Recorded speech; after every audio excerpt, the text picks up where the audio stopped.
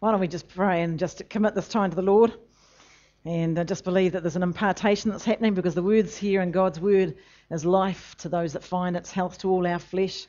It's got an amazing ability to transform whatever it comes in contact with. And so, Heavenly Father, we want to thank you right now, Lord God, that you're here by your Spirit. Holy Spirit, we just thank you that you are here in the earth as the teacher of the church. You're here as the one that's to, Lord, come to lift up people, Lord, to allow us to see, Lord, who you've created us to be. And so we just open ourselves to you right now. We just declare that our mind is alert, that our body is coming into line. It's not going to fall asleep. Our mind is able to receive the incorruptible word of this living God. And we thank you, Lord, for transformation that happens, Lord, that you sent your word into any areas of darkness, Lord God, that don't have a possession of the word in our minds and our hearts and our lives and our bank accounts. We just thank you that that word is going into those areas even right now. And, Lord God, it is transforming those things into the same image, Lord God, that you have for it. And so we just thank you for that word right now in Jesus' name. Amen. Praise God. So the victory culture, that's what we've been looking at for the last wee while. We're on week 5, and we're looking at our Word of Faith foundations. And we sort of said that, I've been trying to cover all of those points that Stephen had on his definition list, but we haven't done that quite yet. And so one of the things that as Word of Faith people, we emphasise the integrity of God's Word. Not only do we trust and rely on God, but we trust and rely on the integrity of God's word. And so we're going to look at that for a few minutes before we continue looking at our authority as a believer. You see, the word of God is just an amazing thing. In fact, some of the stuff that Stephen put down there, that we believe that God's word is alive, that it has inherent power in it that is released when spoken. It's alive. It's a living substance. Now, it's not alive in this book here like that, but as soon as we put that word in our mouth, the power of God is released, and it will bring forth exactly what it says. We believe that. We absolutely emphasise the life and the power that is within the word. And so we also emphasise positional truth, who we are in Christ, what we have, what belongs to us, our authority as believers. And so all of those things that we emphasise is found in this book, in this Bible. Every single thing is found in this word. Hallelujah. And so the integrity of God's word is just incredible for us to understand. It's just not a book. It's God's word. It's God breathed. But I'll just put it down there right now. And so I said here that if I'm going to build my life, and I said this 30 years ago, if I'm going to build my life upon this word, if I'm going to get my hopes way out there, if I'm going to put my faith into this word, I've got to know that it's going to come through. I don't want to spend the last 30 years and realise I come to the end of this thing and that it's got no substance to it. And so I want to know, I want to ask, and God doesn't mind us asking, is this word really got everything and it's going to produce exactly what it says? Or otherwise, is it just a history book and am I just wishful thinking and I'm kind of wishing on a star that something's going to come true? And so we need to be able to ask and have a look at that and see what this word of God is. Does the word have integrity? Is it the rock that Jesus said that we could build our lives upon? Is it the rock? And so I want to spend just a few minutes having a look at the word, and I've given you a whole lot of scripture, it's not exhaustive, about what God says about his word and what he has to say about this living word. You see, Jesus said in Matthew 16:18, he said, upon this rock, the rock of revelation knowledge, I'm going to build my church. That's you and I. He says, and the governments of hell will not prevail against it. Upon the word of God, he is going to build. He's going to build our lives upon the word. Every single one of us, depending how much word of God is in your life, is how much God is able to build his kingdom inside of us. And so Jesus said that this word is the rock of rocks. Hallelujah. Not only that, but God has said that he has sworn by himself and that he is never going to go back on his word. God has actually sworn by himself over this word. And he said, I'll never go back on my word. I'm not going to. You see, God is not a man that he should lie, nor the son of man that he should change his mind. Has he not spoken? Has he not said it? And will he not do it? Has he not spoken? And will he not make it good? And so when our God has spoken something to us, God is bound by himself to make that word good. And so we're going to have just a look at some of this word about what he says about it. And so that we can just say, yeah, if I find something in this Bible, if I find something in the victory program or in the prayer booklet that is a promise of God, then I know that I can put my hopes in that, I can put my faith in that. I can draw a line in the sand and say, devil, this far and no further. You don't come near me. And so I need that confidence to be able to stand against the spirits of darkness. You see, because he knows the word. But he wants to know whether you know it. And according to whether we know what the word says will be how much of God's victory we're going to walk in our lives. And so this word, the word of God, it's always existed. God and his word have always existed. And God and his word are one. You know, in 1 John, John talking, and it says, in the beginning was the word. In the beginning. Well, when was that beginning? Who knows? But in the beginning was the word. And the word was with God, and the word was God. The same was in the beginning with God. All things were made by him, the word, and without him, the word, nothing was made that was made. And so we have a look here. We're talking about Jesus Christ. It's explaining Jesus Christ. And before Jesus Christ became Jesus Christ, he was God in the beginning, and his name was called the Word. And so when we love this word, we are loving Jesus Christ, because in the beginning was the Word. Jesus Christ, if you would like. That's the name of his humanity. So in the beginning was the Word was with God, the Word was God. The same was in the beginning with God. All things were made by him, and there was nothing made that was made without him, you see. In him was life. In him the Word was life. In the Word is life, and that life is the light of man, and that light shone in the darkness, and the darkness could not overcome it. And so we see this word of God, that the darkness, when we speak it out, it cannot overcome the light of God's word. So I think, my God, this word, we just send it out, and the darkness cannot overcome or comprehend that. And so we find that this word is an amazing gift that has been given to us. It says that he, the Word, was in the world, that he, Jesus Christ, he, the Word, was in the world, and the world was made by him. And the world did not receive him. But to as many as received him, to them he gave the power to become sons of God. Then verse 14 turns around and says, in the Word, here it says, it confirms that the Word became flesh. The Word, God, he became flesh. And he dwelled among us, and we beheld him as the glory of the Father. And so we find here that God is saying, this word that you and I are building our lives upon, it's God. It's the word of God. And when we put this word in our mouth and we declare it out of our mouth, we put it in our heart and declare it with our mouth, it is going to bring forth the same thing that God, when he speaks, this word brings forth. Praise the Lord. And so God, in the beginning, he spoke. When we said, remember there was darkness on the face of the deep? And that's another story all there. It said, and God spoke. The word was released into that darkness, and it brought forth light. We find in Hebrews, it talks about, Hebrews 11, it says that the worlds were framed by the word of God. The worlds were framed by the word of God. And so we can take this word and we can frame our world with the word of God. What else does it say? It says God will never go back on his word. He says, my word is forever settled in heaven. So if God's word is forever settled in heaven, God's waiting for someone on the earth to say, God, that settles it.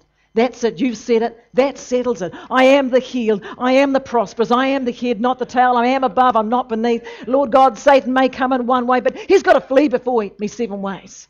So Satan, you want to come? Well, you're going to be splitting 7 ways. You see, knowing this word brings a boldness inside of our lives. You see, God says, I've sworn by myself, I'm not going to go back on my word. He says, I am watching over my word to perform it. And so God is wanting to perform his word on the earth in our lives. But he's waiting for someone to speak the word. And when we speak it out of our mouth, then God is watching, then he can bring that thing to pass in our lives. And so I think, my gosh, what else does he say? He says, the grass withers, the flower falls, but the word of the Lord endures forever. Okay, and so this is going to be around when this earth folds up and God makes a new heaven and a new earth. The world, the world that we know right now gone. The word's going to still be here. And so when we're building our lives, we're building our families, we're building our world, we're building our cities and our nations on the word. This incorruptible. It goes on to say here that heaven and earth pass away, but my words will never pass away.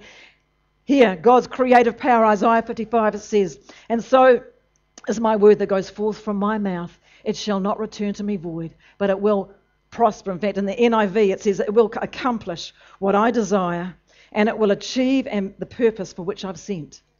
And so when we start sending God's word out, it is going to accomplish some things. Now, we can't see it because the Bible says that the words are spirit and they're life. And so sometimes the Christians, they're getting so caught up in the natural that they speak the word and that they don't see things coming to pass. But you see, in the book of James, it says that the tongue is like the rudder of a ship. And you have one of these big tongue ships that are moving along and they're just cutting water, got tons of cargo in them. It says the tongue is like a rudder of the ship. And whichever way you turn that tongue is whichever way your life is going to go.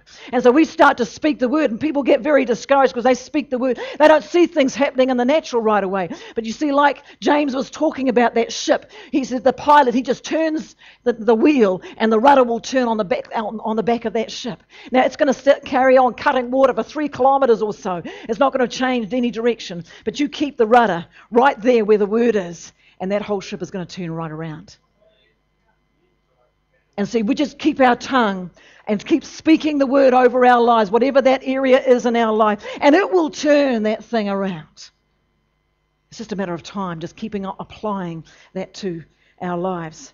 It said here that the word of God is living, powerful, sharper than any two-edged sword.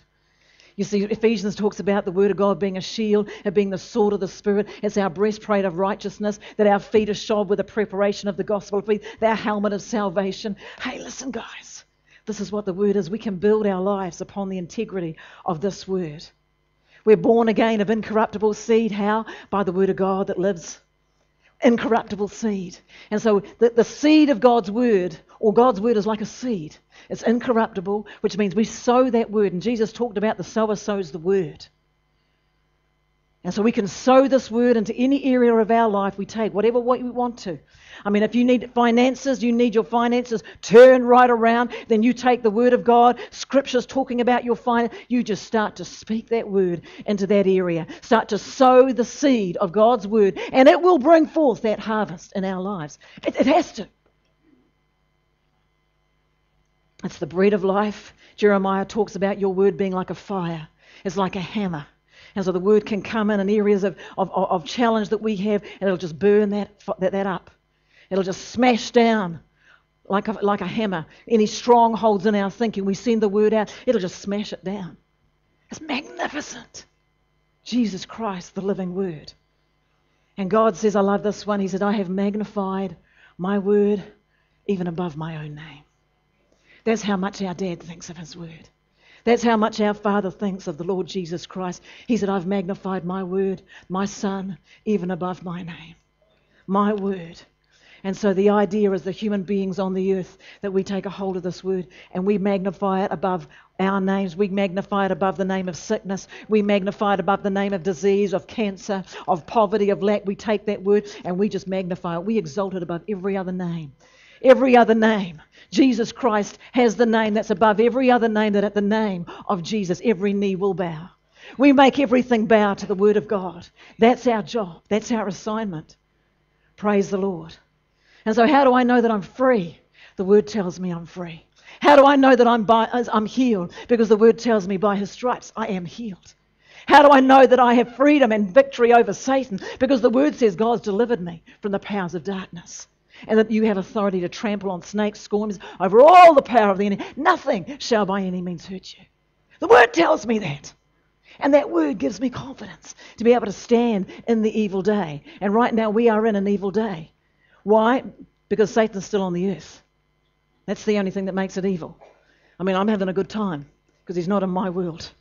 And I don't want him to be anywhere near my world. He comes at different times, and we're going to have a look at that in a moment. He's going to come around and try and get into our world. We just take a hold of the word, push him out. That's all. We do that, just flick it off.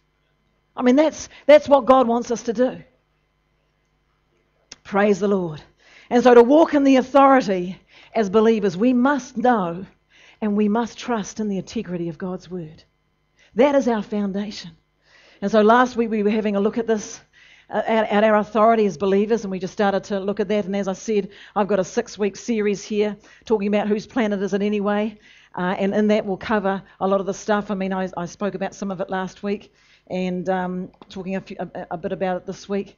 But I mean, faith comes by hearing and hearing the word. So I encourage you to grab a hold of CDs and just listen to this again and again and again. Every time you listen to it, faith comes by hearing by the word of God.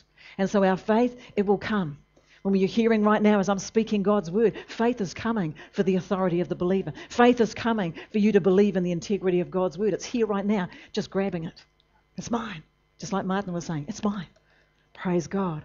And so we found out, let me just quickly recap and then we'll carry on, going from where we were last week. God's plan from day one was that man would walk in authority in the earth. That was his plan. He said, let's make man in our image after our likeness. And God said, let him have dominion over everything, over all the works of our hands. And so we found out that part of that assignment that Adam had was to increase, to multiply, to fill the earth. And we find out, let me just draw this here. His job was to do that. And God said that in the garden, he said, I want you to guard that world. He said, I want you to guide this world. I want you to care for it. You are the gatekeeper of this house. And Adam knew what he was supposed to be doing. He was not ignorant. In fact, the New Testament says that Eve was deceived, but Adam was not deceived. He knew exactly what he was doing. And so when Satan came into the garden and he gave his word, we find that Adam chose Satan's words over God's words. And we find the fight on the earth right now is the same fight. It's choosing between life and death, blessing and cursing. And God said to Joshua, you choose. I'm putting before you. Look, this is what's before you, life and there's death.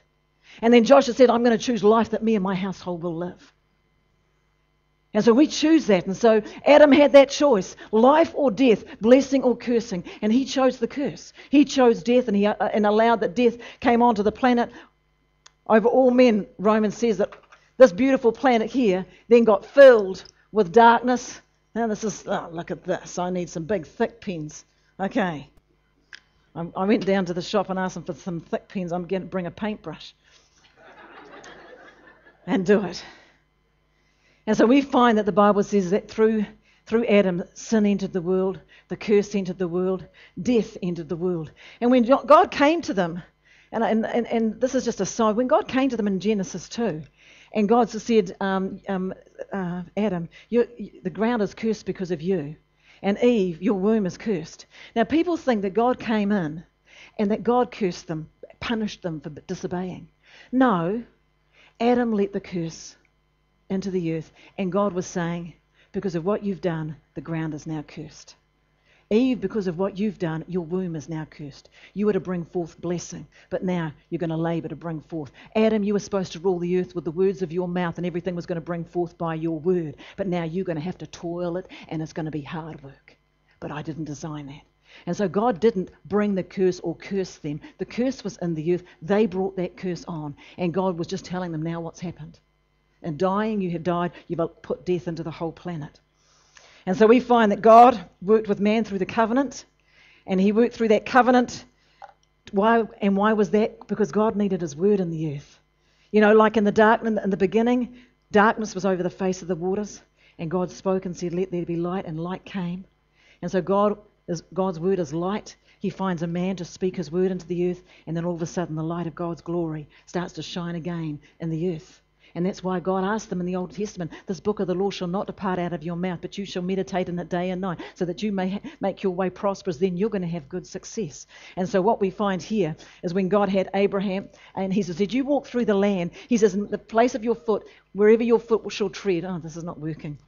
Wherever your foot shall tread. If you can just imagine if that was darkness, and wherever your foot treads, you walk through the land, Abraham, walk through it, up and down through the land. I have blessed you. And he walked up and down that land with the blessing, and wherever his foot tread, the blessing of God was on that land. The curse could not operate. And so wherever you and I are walking right now, the curse has got to move out the way. The curse is still on the earth. But when I talk around and I say, thank you, God, I'm blessed. I'm blessed. I'm the head and not the tail. Wherever I'm walking, there's just blessing. There's just paradise. There's just life. Darkness has to flee. Darkness cannot overcome the light. So I just speak the word, and wherever I go, I'm blessed. Whatever I put my hands to is blessed. Whatever I do is prosperous. The words of our mouth, we are blessed. Hallelujah. And so Jesus Christ came to undo the works of the devil. He got the authority back, and the first thing he does is he turns around and he gives that authority to us, the church. And he says, now you go with that authority. And it's amazing because that word go, he says, you go and preach the good news. You go and let the light of the glorious gospel shine on the earth. And God says, you open your mouth and let me fill it. And so the church went out and she started to preach light. She started to preach life. And you find that wherever the church went, the nations were turned around. And you find the Western nations were founded upon the glorious gospel. They've left her right now in one generation. They've left Jesus Christ, and you see the curse coming back into the nations. But the nations that have had God as their God, they are blessed, prosperous, to be envied. That's what God said. And so that word go is a powerful word because it brings forth the blessing of God, the life of God, heaven on earth. And so we find out here that this authority that God has given to us has caused us to be above and not beneath, to be the head and not the tail. Now, the Apostle Paul, he was the one that was carrying the mystery of this glorious gospel. It wasn't Peter, it wasn't any one of the apostles. God took Paul to heaven and he showed him the whole plan of salvation. He showed them the age of grace, which is this last 2,000 years. He showed them the authority of the believer. And he came back to the earth after this vision. He said, there was a man once, whether in the spirit or out of the spirit, God knows. He said he was taken up to the third heaven, so we know that God's heaven is in the third heaven. And he saw he sort of saw the mysteries, unspeakable things, which it's not possible for a human person to utter, which means it was just so amazing, the plan of God for our lives. And he said, there was given to me the mystery of the gospel. And we find out that he didn't confer with any of the other apostles about this plan of salvation for us with the authority of the believer. He was preaching to the Gentile nations. And one of the prayers that he prays, and you'll find it in Ephesians and you'll find it in the book of Colossians, and he's praying that you and I, the church, would get a hold of who we are in Christ, of what our authority is, of the power that is available to us. And he said, I cease not to give thanks for you, making mention of you in my prayers. He says, the Father of our Lord Jesus Christ, the Father of glory, would give to us the spirit of wisdom, the spirit of revelation, and the knowledge of him, that the eyes of our understanding would be enlightened. Our understanding is our mind. Our spirit already knows who we are. Our mind needs to be enlightened. The eyes of our understanding be enlightened, that we may know the hope of his calling. What is this calling? What is the riches of the glorious inheritance which is in the saints? But we would know the exceeding greatness of his power, which is towards us who believe. And that power is compared to the power that God used when he raised Jesus Christ from the dead and seated him at his own right hand in the heavenly places, far above all principality or might or dominion and every name that is named. And he gave him, Jesus Christ, to be the head over all things to the church, which is his body, the fullness of him that fills all and is in you all. And so Paul was praying this prayer. And I want you to notice in verse 2, it says that God has made him, that God raised him up. And what does it say here? It says, and he's put all things under his feet and gave him to be head over all things to the church. Now, if we are part of the body, Jesus Christ is the head and we are the body. And if God has put all things under his feet, that means all things are under our feet. Because the body and the head are together. We're not separate. Now, he's the head and he's in heaven, but we are the body on earth. And Satan is under our feet. God has put all things under our feet. So that means Satan does not have any authority, even the youngest believer, even if you were the little toe on the body of Christ, Satan is still under your feet. As soon as a person gets born again, Satan is under their feet. Now, they may not be exercising it. They may not know it right now. But Satan, the truth is, he's under our feet. And Paul was praying that we would know this. There's no addiction. There's no poverty. There's nothing. He's given us the name that's above every other name. And Paul's crying out, God, I pray daily that this church would get a hold of this. You see, faith comes when we hear. Well, I mean, what are you standing against now? Is there something that's hassling you? It's under your feet. Just speak that word. Allow the Holy Ghost inside you to confirm that word with signs following. Hallelujah.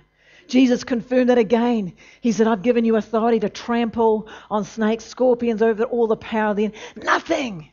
Nothing shall by any means hurt us. Nothing. Another scripture to confirm that He's raised us up together with Christ, made us sit together in heavenly places, that in the ages to come He would show the exceeding greatness of His power in us. And so this is who we are. We have this authority in the earth. You see, God right now, Jesus Christ, He left the earth. He said, you are my body on the earth, now you go. And what did He do? He made us the doorkeepers of this earth. So Jesus Christ, He's made us the doorkeepers of the earth. The body of Christ, the church, we are the doorkeepers of this earth. Look what He says here in Matthew 16:19 in the New Century Version. He said, I will give you the keys of the kingdom of heaven. Now I will, He's saying I will because He hadn't been raised from the dead yet. He was still on the earth as Jesus the man, but He has now raised from the dead. And so we could say, I have given you the keys. All right? And so I will give you the keys of the kingdom of heaven. Now what does that word keys mean in the Greek? Keys means the keeper of the keys has the power to open and to shut. We have the power on this earth to open and to shut. It denotes, in the Greek, it denotes power and authority. And so we have the authority to open and to shut the door on Satan. We have the power to do that. We have the authority, as we learned last week. Exousia was the authority. We have the authority to open and to shut the door on Satan. Not only that, but we have the power to open and shut the door on the presence of God. The life of God, the Word of God. When the church is doing well in the earth's doing well. And so it's our responsibility to be blessed, happy, prosperous, to be envied. Because when we, the church, are operating as the church, the light of the world, Jesus said, I am the light of the world, but then He turned around and He said to the church, you are the light of the world. Nobody that has a light is going to stick it over a, what do you call it? Under a bushel. He says, you stick it up right high for all the world to see. If you think of the education system, it was started by Christians. The nurses were started by Florence Nightingale. She was a Christian. A lot of the amazing humanitarian things that have gone on in the earth was started by somebody who was a Christian who started to shine on the earth. And in our last generation, the last 40 years, we've just seen the church has been hiding under a bushel. But God has been stirring her up in the last while to get back up there and start shining this glorious gospel. Start shining. God says that you will prosper. He said when it goes well with the church, the city is going to prosper. We're bringing the atmosphere of God. So we open or shut the door to God, we open and shut the door to Satan. Wow, that's pretty huge. That I've got the keys. You see, when Jesus rose from the dead, He says, I've got the keys of the kingdom. He's given the keys to the earth, on the earth to us. So I have the keys. I have the keys in my own private world that I open or I shut the door. If we get a hold of that. He goes on to say, let's read the rest of that verse. It says, I give you the keys of the kingdom of heaven. Now look at this. The things that you don't allow on earth will be the things that God does not allow. And the things you allow on earth will be the things that God allows. Now that's pretty huge. You see, this deals with this teaching on sovereignty. Oh, well, if God allows it. No. It's nothing to do with God. This is our planet. You go have a look at heaven if you want to and see what God allows in heaven. And God says that we're supposed to pray, or Jesus said, you're to pray, kingdom of God, come on earth as it is in heaven. Will of God be done on earth as it is in heaven. So if we want to have a painting and a picture of what earth's supposed to look like, go have a look at what heaven looks like. There's no sickness, no disease, no death, no curse. There's joy unspeakable, filled with glory. And that's the plan for the earth. And we're the gatekeepers, and we say, close the door on Satan, and we open the door to the presence and the Spirit of God to move and confirm the word with signs following. We are the gatekeepers. We allow the Zoe life of God. Jesus said, the thief has come to kill, to steal, and to destroy, but I came that you might have life and life to the full. It's the Zoe life of God. We can live on earth as if we were in heaven. Wow, don't you think the unsaved are going to look and say, what is that person? I want that. Whatever they touch, it prospers. We are God's advertising campaign. And some of the church is a bad advertising campaign for God. And God's changing that around so that we're on the top, not the bottom. That we're lending to nations, not borrowing. And now there's nothing wrong with borrowing if you get the money to work for you. And so don't get religious like they think, oh, I can't buy a house, I've got to borrow. No. Just start out. Praise the Lord. And so we are the ones, what does it say? That we are the ones who allow or don't allow Satan. Sickness. Am I allowing that on my body? Now, I had an attack a few years ago of epilepsy. Came on my body, and it didn't attack me during the day. It was attacking me at night, and I was having seizures. And they sent me to the CT scans, all kinds of stuff. And it was interesting because Satan came in to attack me. He would attack me face to face with consciousness. Bang! I'll slap him, but I would go to sleep, and this thing would come, and I would have these seizures, and just be totally unconscious, and not very pleasant, obviously, for Stefan. And I thought, how dare you, Satan? I'm sleeping, and you're coming in to attack like that. And so I couldn't actually fend it off in the situation like Fergus's wife said she could feel them coming and hit that thing. And so I was just speaking the word and saying, thank you, Father, I shall lie down and I shall not be afraid. My sleep shall be sweet. My sleep shall be sweet. And so I just took a hold of that word and thought, no, I'm not going to go. They wanted to diagnose me, and on the records it says epilepsy. And I thought, no, Satan, how dare you come? And how dare you come at night time when I'm supposed to be resting and bring on these full-on seizures, etc. A couple of times they brought the ambulance because I'd been gone unconscious, and I can't remember anything. I mean, Stefan's going, oh. I mean, Dale knows. So I stood with the word, took that word for about, just started to speak it for a year. And continued to just stand on the word. And last year, the doctor said, oh, so no, you're free. Gone off the records, as it were. You no longer have epilepsy. And so, because now you need to wait for a whole year to not have a seizure, etc. And so, praise the Lord that I would not allow that. I could have gone under that and just thought, oh, well, that's my lot in life. No way. I'm not receiving that. That's not my heritage. I will not allow that. See, God says, whatever you allow, Vanessa, I'm going to have to allow it because I've given you the right of choice. I've given you the ability to decide how blessed you want to be, how high you want to climb, how much of my life you want to have. It's up to you. And so I took hold of my word, of God's word, our inheritance, and stood. Now, many of you have done the same thing and just stood. We can allow sickness to come on us, or we can just say no. No, Satan, I'm drawing a line in the sand. This is who I am in Jesus Christ.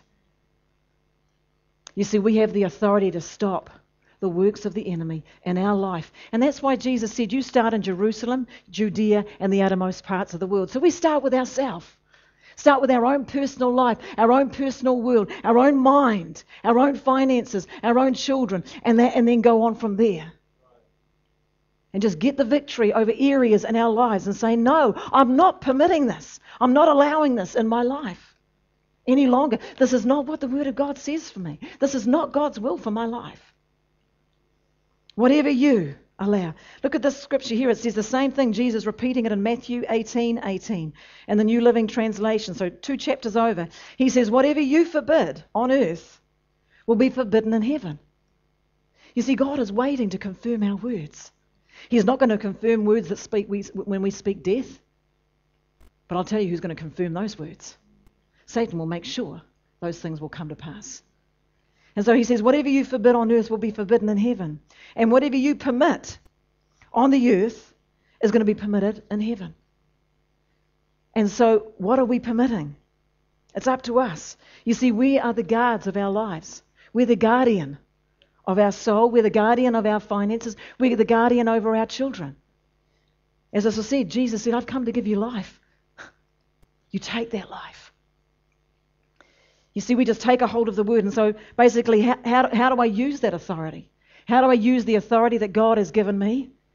He's made me the gatekeeper. He's given me the keys. How do I use that? I speak the word. Exactly like God did. We take a hold of his word and we just start to declare that over our lives. And as I said, you may not see anything happening immediately, but then we don't walk by sight. The Bible says you walk by faith and not by sight. We walk by the word and not by the circumstances. When we understand that this word is eternal, that it lives and abides forever, then it doesn't matter what's happening in the natural is going to bow to the word of God. Everything in the natural came out of the spirit realm.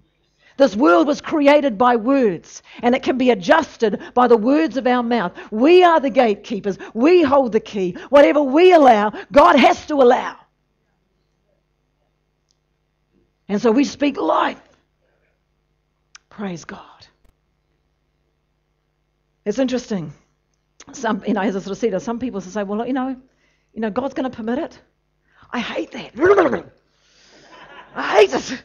That's just an indictment on God and an indictment on what Jesus Christ has done when he raised us up together and made us sit together with him for the purpose that you shall rule in life by one Christ Jesus. That our God, he causes us to triumph in Christ Jesus. Praise the Lord. Now look at this here. Ephesians, Paul talking to us. He says, now neither give place to the devil. Now that word place, look at the word in the Greek. It's topos, and it's interesting. It says a specific, a marked off geographical location, territory, or a zone. So that word place means topos or tupos, whatever you say, a specific marked off geographical location, a territory, or a zone. And so we get the word, the topographical map, from that word. And so Paul is saying, don't you give place. Don't you give any kind of territory to the devil. Don't give him a zone in your life. Don't give him anything. You see, Satan's looking for place.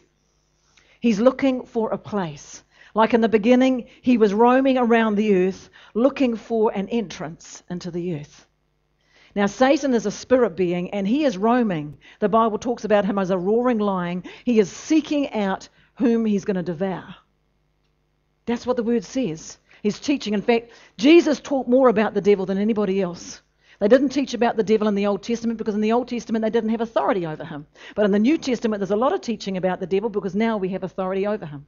There's no good God talking to the Old Testament saints about Satan when they didn't have the name of Jesus and they weren't born again. All it would do was frighten them. They knew of him, but they didn't have the teaching like we have in the New Testament. And so Jesus, what word says that Satan is walking around like a roaring lion. He is seeking whom he may devour.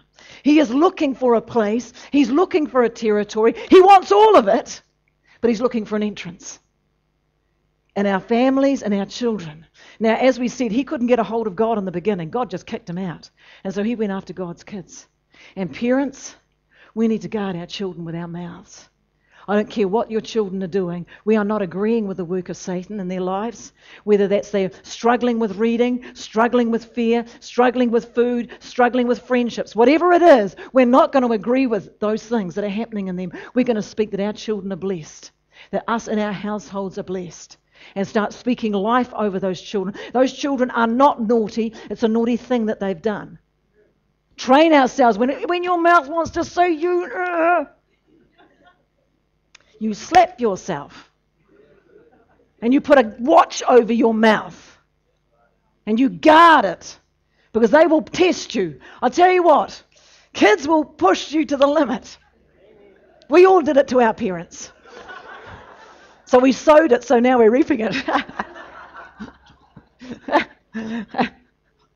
But I tell you what, in the Old Testament they spoke blessing over their children. They knew the power of their words. And we know the power of our word to bless.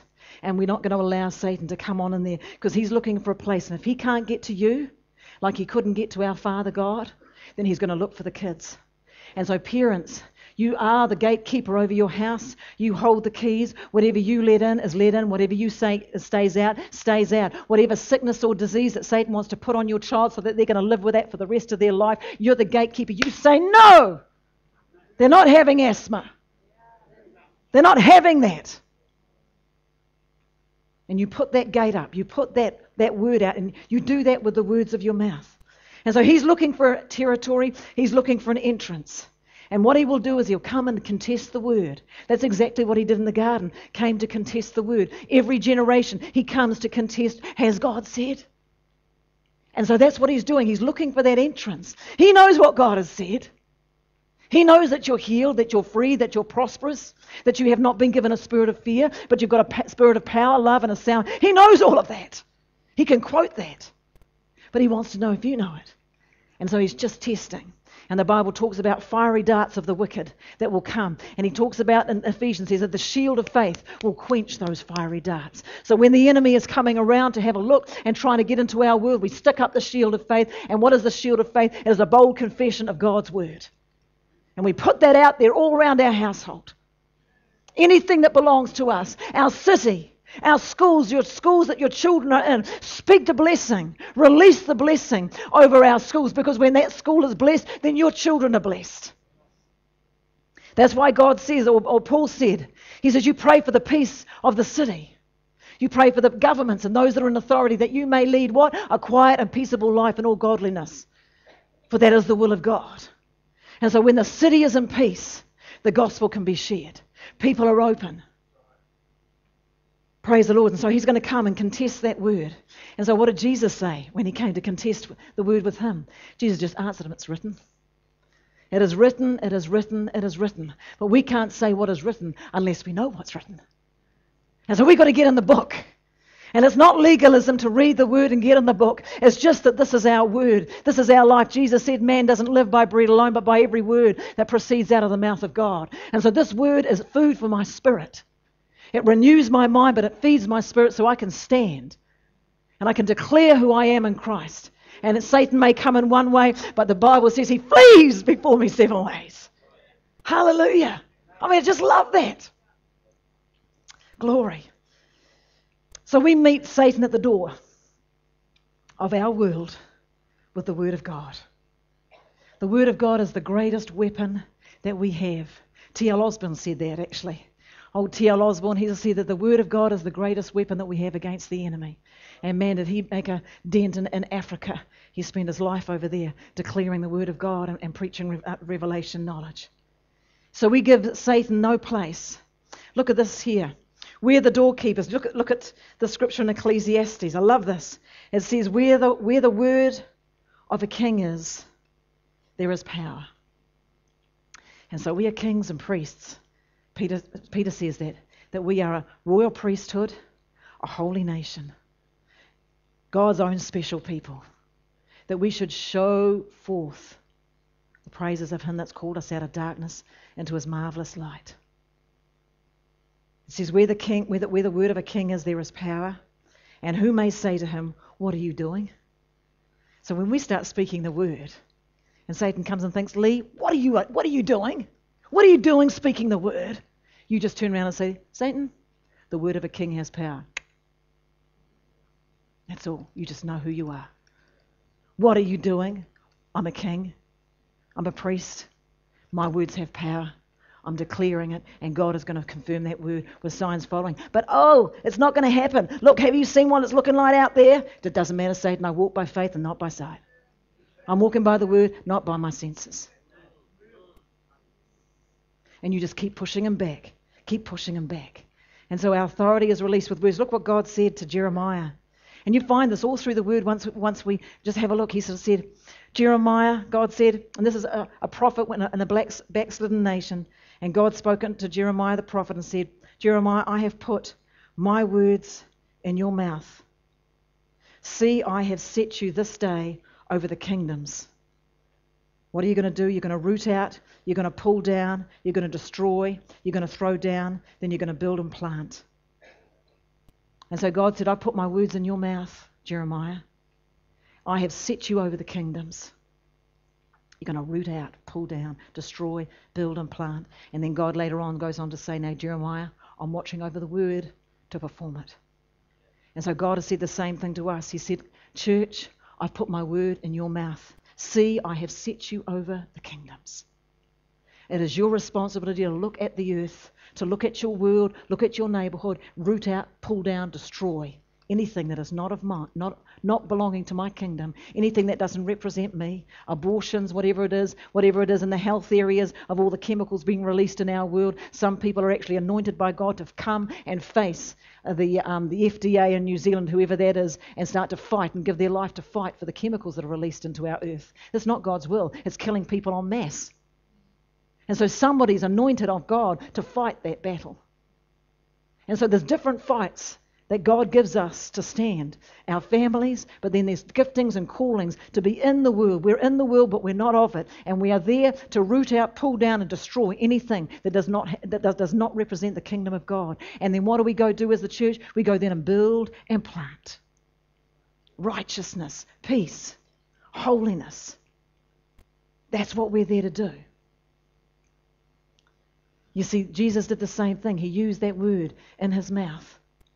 He spoke to sickness and commanded it to go. It went. He cast devils out. They left. He spoke to the fig tree and cursed it. It died. And so we have that same. He said, you having the same spirit of faith that you believe, therefore you speak. We have the same spirit of faith as our Father, God. He has given us his gift of faith that we believe and we speak. And we can turn our world around. We turn our life around, our children, our schools, our kingdom. Or our earth. We do that.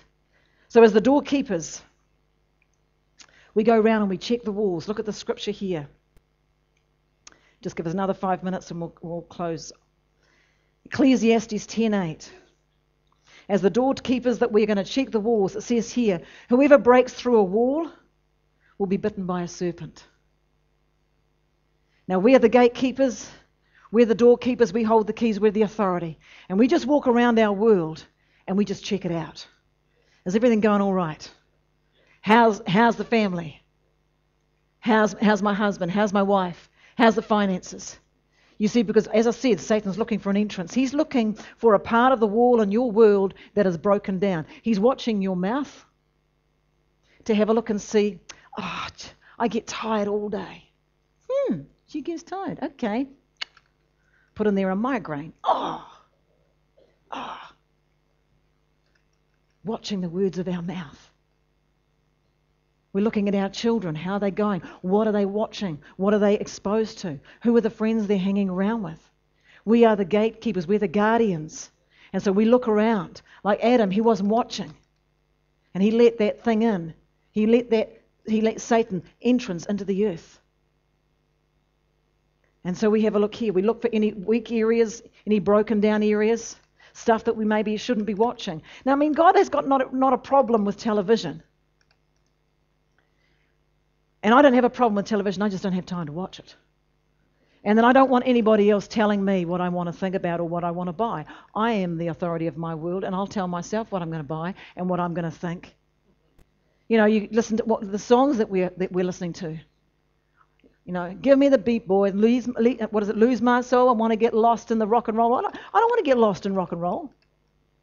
What is that song? Give me the beat, boy. Need my soul. I want to get lost in the rock and roll and lose my soul. Something like that. Drift away. I don't want to drift away. And I don't want to get lost. You know, you grab a hold of some of these songs and you have a look. When we realize life and power is in the tongue. And whenever you love to speak, you're going to eat the fruit of that.